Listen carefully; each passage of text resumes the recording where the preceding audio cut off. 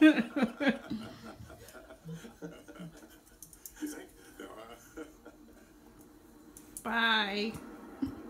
there's got to be a mixture of relief. Good luck.